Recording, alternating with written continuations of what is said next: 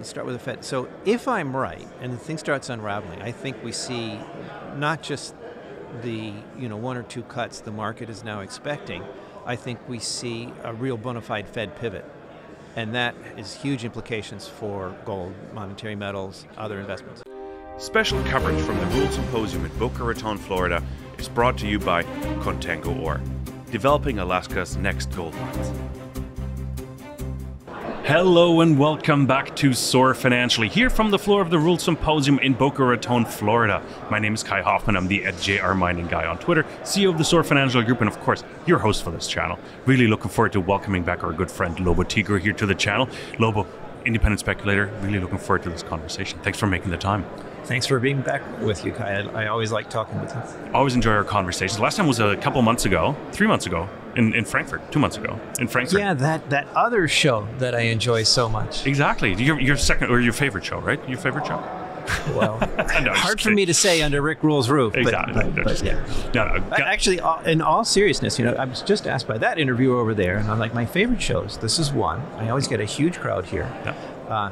And the DEUTSCHE GOLDMESSE, which is much smaller than this show, I get a bigger crowd. Like people, like my type of people seem to like the DEUTSCHE GOLDMESSE. I really like the show. Sorry, this is a true statement. I wasn't paid to say that. I was going to say, I'm going to clip that out and use that in all marketing material moving forward. No, but I appreciate that, Lobo. And always enjoy our conversations. Like, as I think I mentioned that in May as well. I do miss our Fed talks. We need to get those in the calendar, and I need to plan around those more, because I've been traveling the last couple of times. It was on my end where we couldn't make it happen. So we're going to do this again. I've been busy too, but yeah. We're going to do this again. Fed Day fun. We always love them, like live reactions to the Fed announcement, and of course the press conference, which is always more fun than the announcement itself. So, but let's start there. Let's start maybe with the Fed and the U.S. economy and how it is doing since we last spoke. We've got a couple job reports, a couple Fed meetings in as well. How's the U.S. economy doing? Like, how are things developing? I'm sure I'm not going to be the first one to say this. I think that the long and variable lags are finally starting to wind down.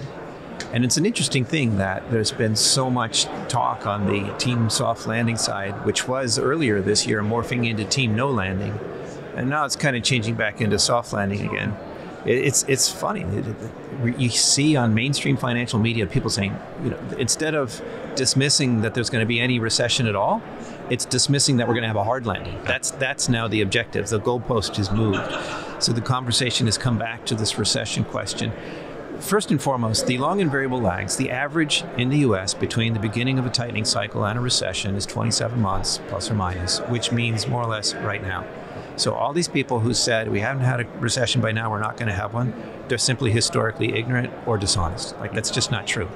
Starting this month going forward, if we don't have one, it starts getting late.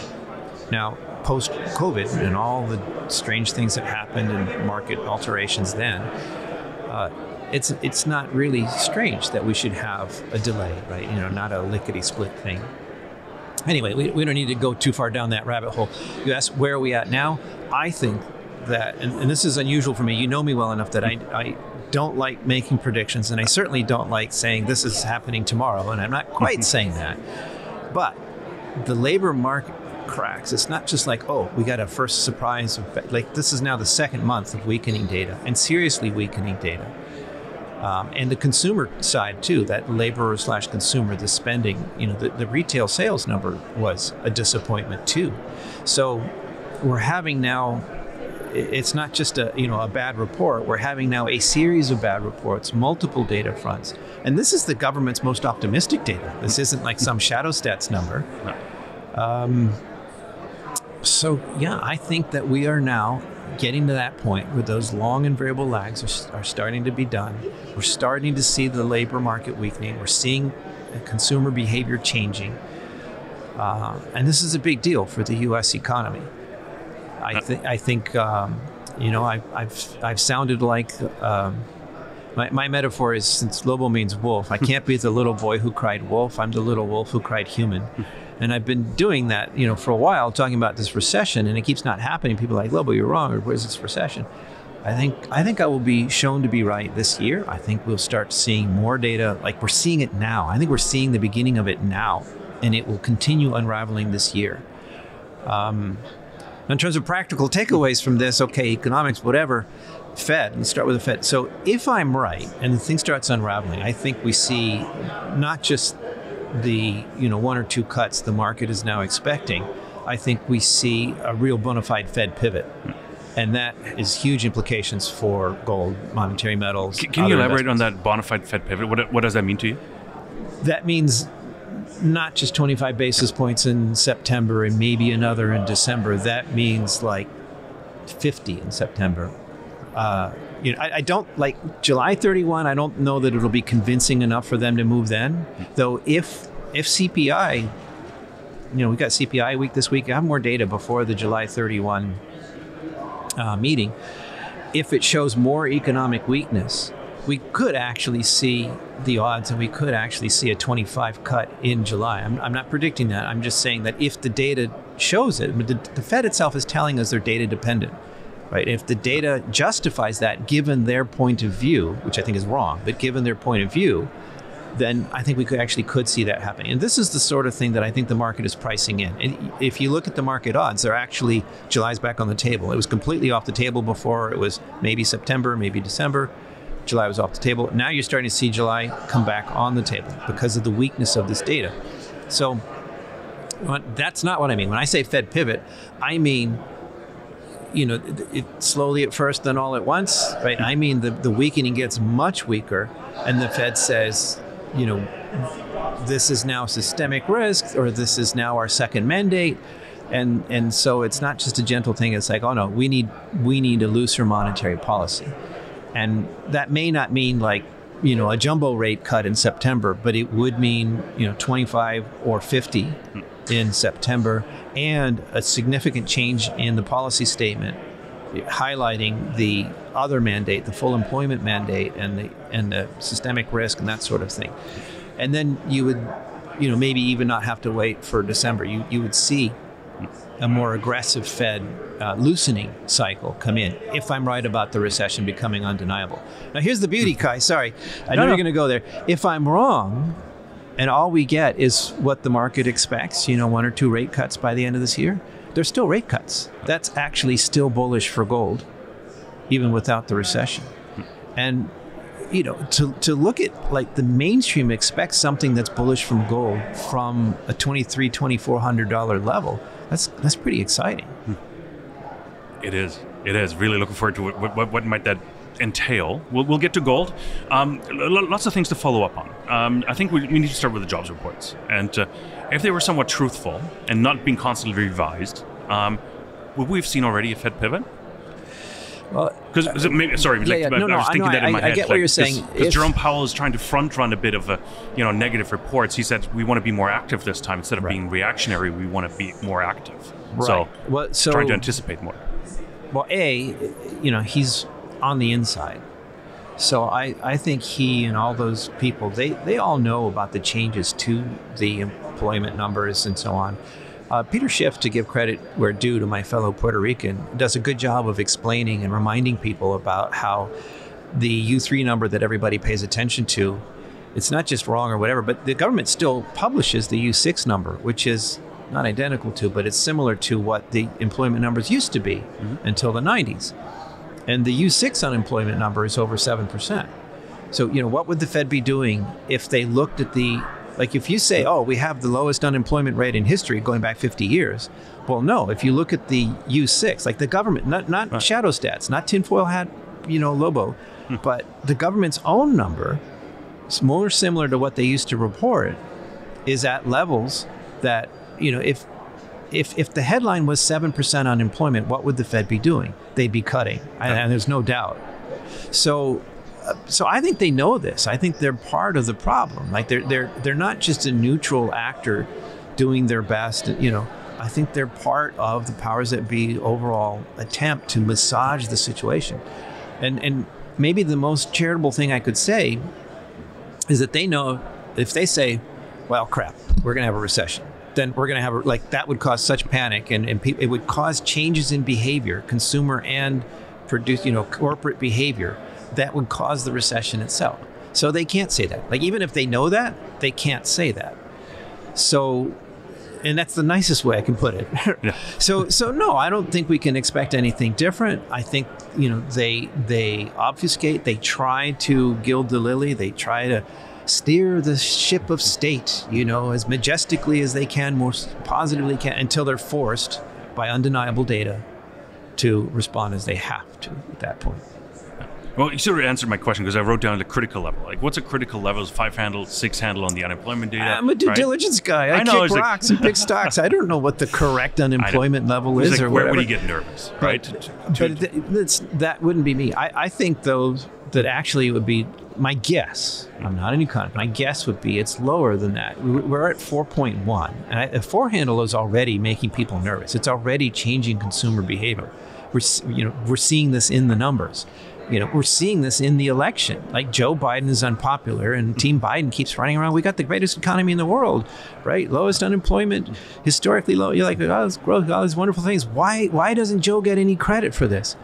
Well, that's because go to the supermarket. Like, your life is, your people are downgrading their lives.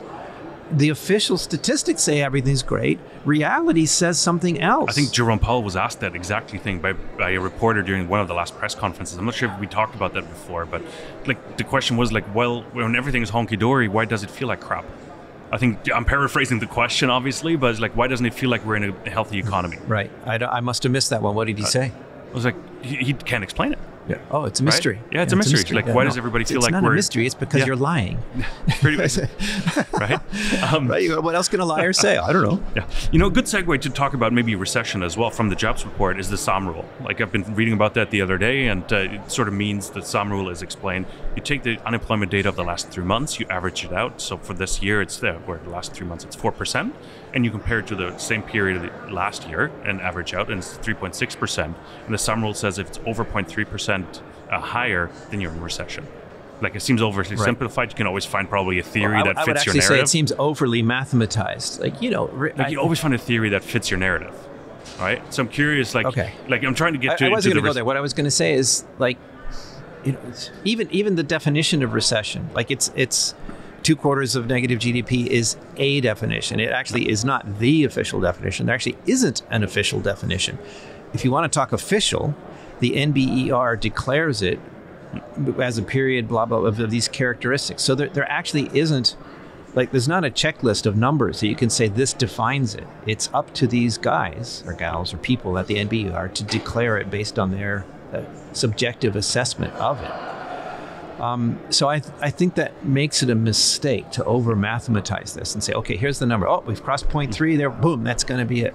That said, I actually agree with the finding. My preferred indicator on this, not the SOM rule, is what I call the Gundlach indicator, named for Jeff Gundlach, who's really, it's not me who came to the market with this, it's him, who's pointed out that the long-term moving average of unemployment, when it crosses the current rate, so like it's a long-term average, so it's going to drag, it's going to follow.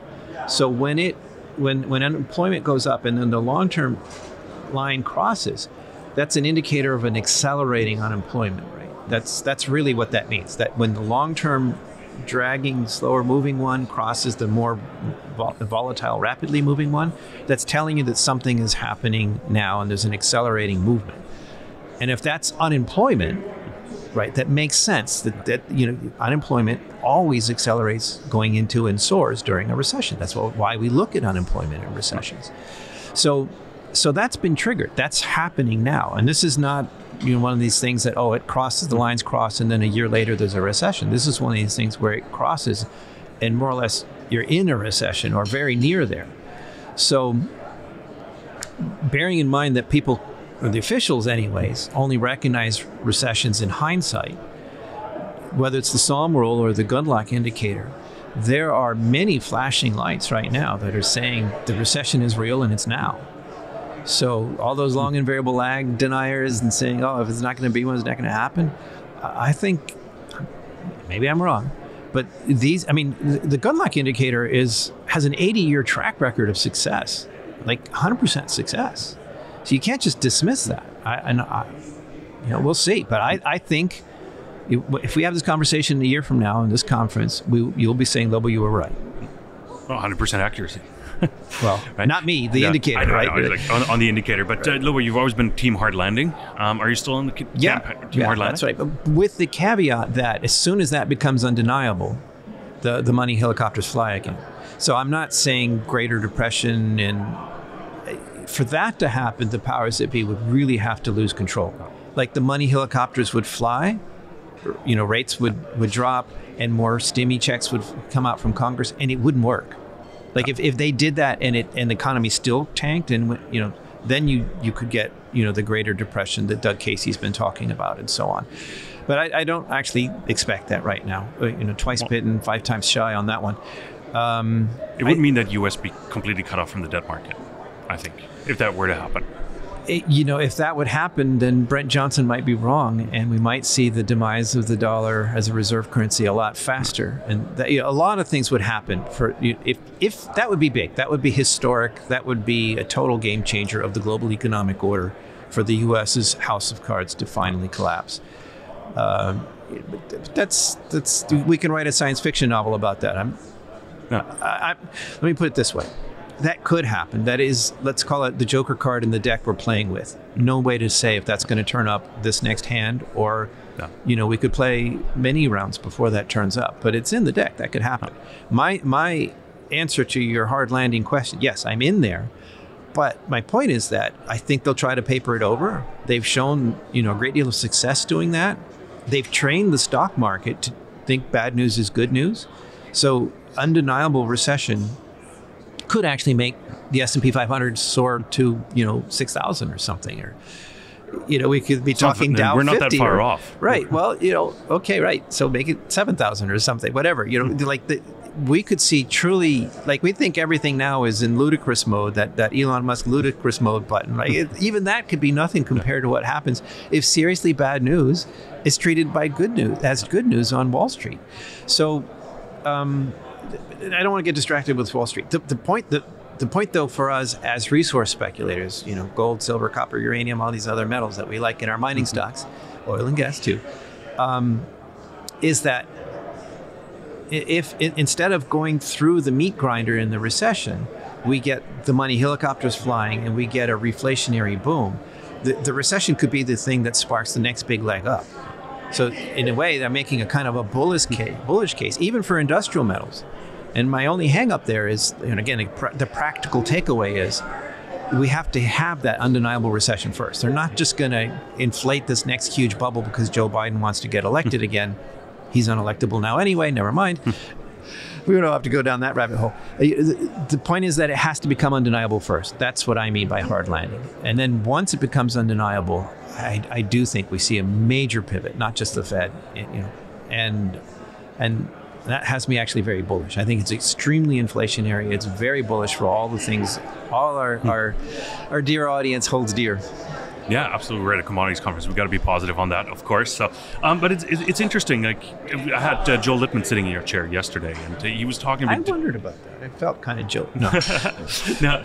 And but he's talking re-dollarization instead of de-dollarization, and he's talking about real economic indicator or health of the economy indicator, like taxes versus GDP versus tax versus GDP, tax income, like who's actually generating the most tax income. And then he looked at the interest payments versus tax income and how healthy sort of that relationship is. So the US, I think tax income is about $5 trillion, $4.85 trillion. Interest payments are about $1 trillion. So there's a lot of way to go. Right. And well, this is another one of those things where I'm not an economist. I can't take on those arguments head to head. I just kick rocks for a living. It comes down to the debt discussion, right? No, but I take the point. I can address the point. Yeah. And in a way, it reminds me of our good friend Brent Johnson and the dollar milkshake theory. Brent's thesis is not that the dollar is somehow magically superior to other fiat currencies and never meets its ultimate fate. His thesis is that the dollar goes out on strength, not weakness.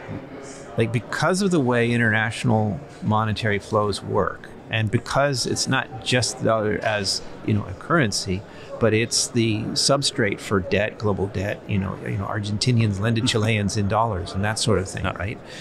So the the disuse of the dollar causes scarcity, which can cause the dollar to go up. So it actually can, you know, his words are it dies on strength, and that might fit with this thing. All of this stuff I think is, I won't just say it's beyond my pay grade. I'll address it more directly and just say I'm very reluctant to bet my fortune, stake my fortune on a theory. I speculate not just on, you know, we're here at Rick's conference, you know, is one of his favorite things is don't confuse the inevitable with the imminent. Like you have this theory about the end of the dollar or whatever. Maybe it's inevitable. I might even agree that it's inevitable. It's a fiat currency. The end of the dollar is inevitable. I will stipulate that. Doesn't mean it's going to happen this year. Didn't mean it was going to happen last August 24th when the BRICS adopted their gold-backed currency, which didn't happen, right? You know, people get all excited about all this stuff. That's inevitable, but it's not imminent. So my answer to this is, I don't know if Joe's right or wrong. I don't know, you know, when Brent will be right or wrong. I know that the gold-dollar exchange rate is near nominal all-time highs, even while the dollar is showing strength. So I'm not worried about a resurgent dollar this year. I think everything else is bullish for the dollar, even in a high dollar environment. We're in a high dollar environment right now, and we're looking at high gold dollar. And there are times, and the most obvious times are times of war. When Russia invades Ukraine, for example, it's a hobby of theirs. They do it from time to time. You'll see gold and the dollar go up at the same time. That's the fear trade, safe haven trade, right? And I think it's a mistake to see the dollar as a safe haven. But at that moment, sure, I get it. So that tells you that it's not like this cosmic law of the universe that the gold has to go down when the dollar goes up. Under correct circumstances, when the market perception is such, the behavior is such, the dollar and gold can go up. And one could argue that even without some new war in the universe, that's happening right now. We're seeing strength in both. So I guess my answer is, I'm not worried about it. I'm bullish on gold regardless. And I'll let the economist argue about whether or not Joe's theories are correct in detail. Last economist question here for the non-economist. Economist question is the bond market. What's the 10-year yield telling you right now? It's coming down 4.3% right now in the 10-year. What is it trying to tell us? Well, yields down means bonds up, which can be interpreted as another safe haven. Like, you know, why is money going into the front running a Fed cut? It can be that, or it can be just also fear. Like people talk about the bond vigilantes, right? They're going to school the Fed. The bond vigilantes are going to force the Fed to do this, that, and the other. It's not like there's a club somewhere in New York on Wall Street where these people get a vigilante secret ring, you know, and a lapel pin where they can go in and sit down and say, okay, we're going to make the Fed do that. That's not the way it is, right? It's not people deciding, oh, we're going to buy or sell bonds to make the Fed do this. It's people deciding, I want bonds, or I want this yield, or I don't want bonds. And that has the effect of forcing the Fed's hand sometimes or not, or doing these other things. So when I look at these things, I don't think, oh, the bond vigilantes are making the Fed do this. I look at these things and I say, oh, people are buying bonds. Why are they doing that? Well, yes, it can be because they expect the Fed to cut, which means the bond price goes up for the rate to go down, or it means they want to own the bonds. So 4.3% is still an attractive yield, especially if you expect Fed cuts, maybe even down to 3% over the next 12 to 18 months. I was just talking with my wife about some money a family member is entrusted with her that she has in cash. And, you know, here I am, I'm a gold bug, dyed-in-the-wool uranium bull, right? All this stuff and everything like that. But it's not her money, and it might be needed quickly. So she can't just put it in, you know, a great mining stock that may or may not pay out in a year or two, even, right? I mean, it's not speculative money. And you know, it's not her money. She can't lose it. So, but it kills her that it's sitting there in the closet in cash. Not my closet. Don't come visit me, right?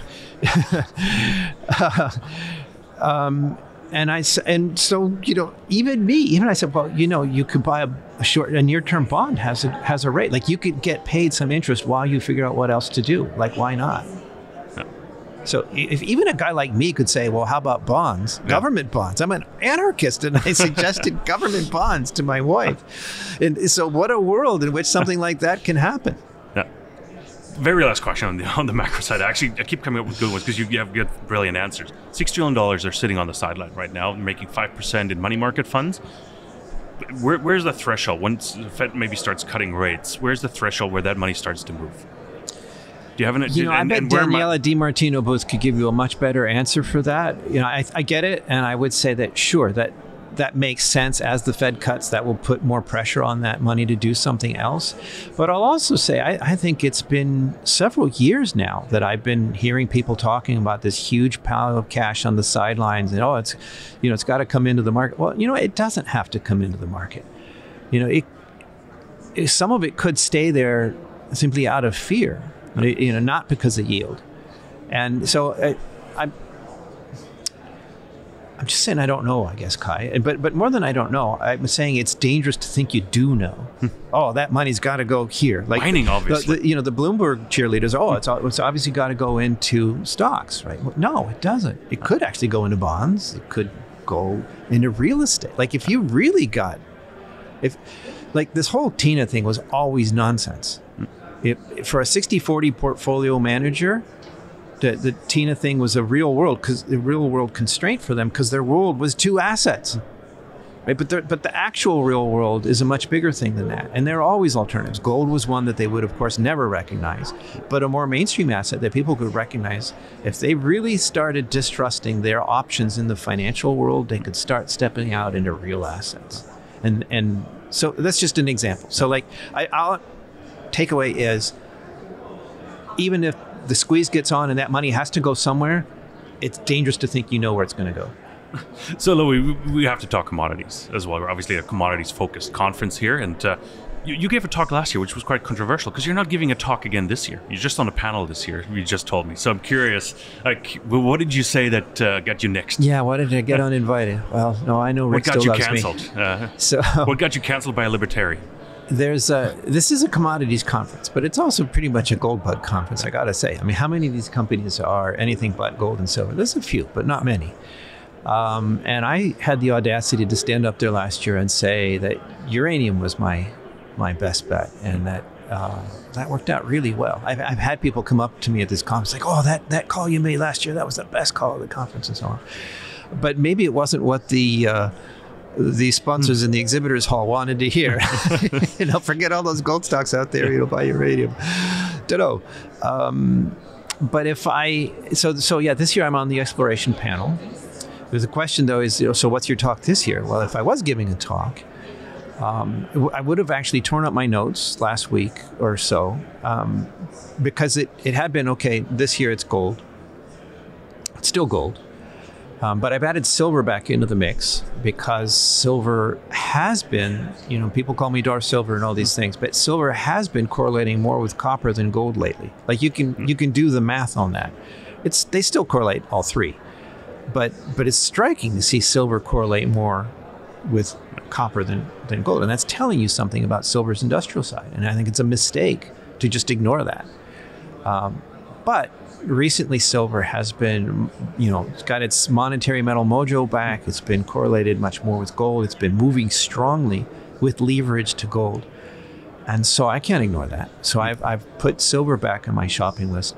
The other thing is I was a year ago, I was bullish on uranium, but then, uranium doubled since then. It went over $100. Now it's correcting. And so I might have said, okay, I got delivery on my expectation for uranium. But it has corrected, and it's gotten to sort of this boring phase where it's just not doing anything. The price, the spot price, that is. The market, though, is going gonzo. The supply-demand equation is just crazy. The amount of demand continues to increase. Like, we don't even need more demand. The existing nuclear fleet needs more uranium as is, but we already had a demand, a growing demand scenario, and that just keeps sharpening. The acceleration curve is increasing, where the BRICS countries in particular are building them gangbusters. Scores of reactors under construction, coming down the pike. And at the same time, supply is not keeping up. That's not new. That's, the spot hoovered up all those secondary supply pounds, a while ago now. But there was a question about whether high prices would cure high prices, and how quickly would that be? Well, we're seeing the answer to that question now. So what I'm saying is uranium has gotten really exciting again, but sort of in a stealth mode. Since the spot price isn't moving at the moment, people got bored with it. Their attention has wandered off. I think that's fantastic. Anybody who missed the big uranium, surge last year, I think this is your next best time to get in. So that would be my talk this year.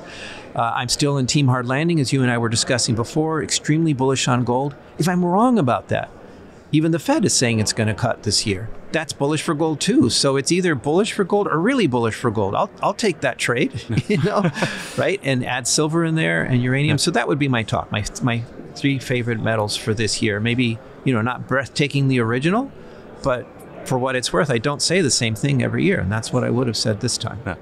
Fundamentals for uranium have just improved the last 2 weeks again, dramatically. Or actually, since we last chatted in May, the U.S. passed a bill banning Russian imports of uranium, including enriched uranium, you just told me, before we hit the record button. So but we got to talk through some of those fundamentals, that have changed, potentially. Okay, we got to have Justin Huhn join us and walk us through the uranium fuel cycle and make sure I don't say anything wrong. But bear in mind that the enriched uranium is several steps from what the mine produces. And there's a lag, and there's centrifuging, all this stuff happens in between. So the ban on Russian enriched uranium doesn't immediately translate to higher U3O8 prices, which is the commodity the miners produce. And you can see that right now. Like, we have the ban, and uranium's gone sideways for the last months. No change. So, at some point, when the utilities have used up what they had and they have to contract for more, and the enrichers have sold what they had and they have to contract for more, that trickles down. But that could take a while. Though it might not be like this forever thing. And again, I'm not the uranium insider, but the way that the ban went in was, not only are there exceptions if we really need it, like it's a ban unless we really need it, and we have yet to see how that actually plays out. That's one thing. The other thing is, it wasn't an immediate ban. They gave buyers time to stock up. So I would assume, and we'll know soon enough, that the U.S. buyers have cleaned out the Russian supply. They bought everything they could. So the real question there is, how much did the Russians actually have to sell? How much inventory? I mean, we're talking inventory. It's not contracting for the future, because the ban is in a couple of weeks. So it would have to be uranium, enriched uranium, for essentially immediate delivery. I don't know what that number is. I don't know if anybody knows what that number is besides the Russians. But I would presume that the users are buying all they can. Like, whatever that number is, they're buying it all. And then how long will it be before they have to go find somewhere else? Will that give enough time for the U.S. enrichers to bring their facilities, spin them back up to speed and get that going? All of these are question marks. But let's suppose there's a real crunch here, and the U.S. players take longer to get back into the enrichment business, and the users need more, and there's not enough coming online. You'd say, oh, that's a great crunch. This demand is exceeding supply. It's going to send prices higher. Well, if the facility isn't there, they don't need the mine supply. They don't need the raw uranium coming in, because they can't handle it. They don't have the processing facility yet. So you could actually see a situation where there's an acute need for the enriched product, but it's not actually moving the demand for the raw product because the processing capacity isn't there. This isn't a prediction. I don't have a crystal ball. Well, or actually rare earths, right? You can start mining them outside of China, but if China is the only place processing them at scale, you still have an issue with China, right? But the point is, I'm just being cautious here about assuming that this must push the commodity the miners produce up, and which is what matters to me as a uranium stock investor. I don't, I'm not in the enrichment business. I'm buying miners and explorers and so on. And okay, there is one vertically integrated miner that could be a way to play on this. We'll see. A lot of question marks here. But the one thing that isn't a question mark is how any of this is going to make uranium cheaper. Right. So where's the bear case? What's going to send uranium back to $30 or whatever and put all these miners out of business? I see zero scenario like that except a Chernobyl scale event. So unless you have something that has literally happened once in 70 years, and 3 Mile Island doesn't count, didn't even hurt anybody, Fukushima doesn't count. It was the tsunami that killed people, right? 3 Mile Island is the only real nuclear accident of any significance in history. It's been 70 years. What are the odds that in my investment time frame, something like that is going to happen again? It's basically so low that I don't even consider it. I understand that it's a risk that any investment I make in uranium could go to zero if there's a Chernobyl scale event. But that's so unlikely that I don't worry about it. I just invest based on the supply and demand fundamentals, which could hardly be more bullish. Well, it's easy to see the supply side in North America, for example. It's not like I was thinking while you were talking, it's like maybe a new massive discovery changes things, but until that is online, yes, we're like even through if two there more was cycles. a new massive discovery, Say, if they discovered an Athabasca Basin in the middle of Wyoming, right, in the U.S., for example, because those Canadians make round bacon instead of proper straight bacon, there has to be something wrong with them, right? So we want American uranium, right? Suppose that discovery is announced today at this conference. It'd easily be 10 years before we see a pound come out of the ground there.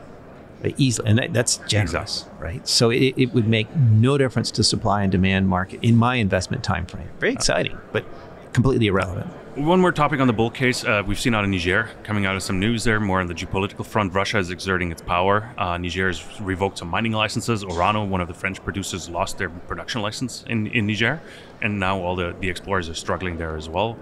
They've been one in particular, another. So, the writing is on the wall. They're talking positive, but their actions are anything but friendly, particularly to Western companies. So, two things. One is, the simplest thing and the most important thing. And I'm sorry if you're a shareholder in one of these companies and you don't want to face the music, but you got to face the music. This has become a very high risk jurisdiction. Anytime you're making excuses for your company, because things are turning south, but my company might not be so, that's not good. That's wishful thinking. You need to face the music here. Niger has turned into, in my view, a no-fly zone for Western investment dollars. And, I may be wrong, but that's my view. Word to the wise or word to the whatever. I take it or leave it. That's what. But the other thing is, what is the implication for the uranium market? That's kind of interesting. If the pounds start going to Russia, and the pounds can't come west from Russia, it all goes to China. So, ultimately, it's a global marketplace. And if China's buying more from Russia, is buying less from the U.S., and it may ultimately balance. At the end of the day, 50 years from now, it might actually all balance out. But in between, the markets are very inefficient. Before those pounds go to China, they just sit there in Russia, or before China's ready for them, and those are not pounds available in the West. We could see a significant bifurcation of prices, or we could see, a China-Russia price, and we could see a rest of the world price. And if those pounds aren't available, then that's less supply. So it could affect the balance of supply. And I keep saying could, and that makes me cautious, right? I like to see, what's happening now, and this is a question mark. This is something that I would watch. The good news is, even without that, the supply constraints are so real and the demand case is growing so quickly that I'm extremely bullish. We don't need this extra tailwind. This is like the third or fourth tailwind for an already extremely bullish case. And if it happens, great. If it doesn't matter. Buy the dip. Not on Niger stocks. No. But it's more commodity based. Yes, on uranium plays in general, particularly the ones that have the goods. If there's a dip there are some that are still, is it? We don't have to talk names, but how many junior explorers or how many explorers or developers are there actually in the uranium space? I don't have an overview, but it can't be a lot. No, it's not. We went from 5 to 500 in last big uranium bull, and then it went back to about 50. But the ones that actually have something that matters within the next few years, it's maybe a dozen. There are not a lot of names. I don't have to give you stock picks for people to figure out, who's actually got a mine or who's building one. That's not much due diligence. I was something else I wanted to say, but I've lost the thread, so we'll leave it at that. Yeah. No worries. Let's get to the precious metals real quick. I'm really curious, like how much of a potential Fed rate cut is already priced into a gold price right now? We're trading at 2360 roughly. Like how much is priced in already? Because it's been holding up. I think a fair amount, and that's maybe part of why we're near the nominal all-time high, because it's being priced in. But the reality is that when the number drops, there's always a reaction. Like even if it's somewhat priced in, you might think rate cuts make a big move, and maybe it's not such a big move. I would be extremely surprised if on the day that an expected rate cut is announced, that you don't see a movement in the dollar, the 10-year rate, and gold, and silver. Usually markets confuse me. That's why I stopped predicting gold prices, because when you expect it to go up on a news day like that, it usually goes down. Yeah, well, I've seen that too many times. You'll notice that I said there'll be a response. I didn't say what it would be. Exactly. So sure, prices, things get priced in, markets are forward-looking, I get that. But there's always, call it arbitrage. Like markets price it in, but you don't know. You're like, you think it'll be this. And so when the reality is there, well, then you close the arbitrage and you see some, final steps. And then if there's some surprise, I think it'll be, I don't expect a rate cut this month. I think that the one in September is likely. If I'm right about the hard landing, we could see a lot more things. But let's just go with the mainstream narrative here and the to answer your question about what have the markets priced in. Let's say we get what the markets are pricing in September. I think the reality itself still affects gold, at least at that time. And then the language around the statement, as you and I like to discuss on Fed Day, right? It's not the FOMC announcement, it's Powell. And how does he sound? And how dodgy is he on the questions? Does he slip up and actually say some truth by accident, right? Those sorts of fun things. When he says the quiet part out loud, So the market may have priced in the FOMC statement, but there's no way to price in a Powell gaffe. Okay. Coming to your bull thesis from gold, maybe you summarize it a bit. What do you expect to happen in the next 6 months that could be bullish for gold to really make your thesis come true? Okay, so first I see a floor, if you will, not a technical floor, but support from the central bank buying, the global south. China's taken a break, and we're still near nominal all-time highs. It really tells me that this is robust. So I don't want to say never say never, but in a world where there are headwinds for gold and China stopped buying, right? And still gold doesn't melt down. That's a lot of strength. It makes me more confident in being, more aggressive in my buying. Like I'm aggressive isn't my favorite word. But I see much. The risk reward has skewed much more towards reward. I just don't see that much risk in buying gold stocks now. I mean, company risk, but the macro thesis for gold is so skewed towards the bullish, with this enormous support from central banks, no less.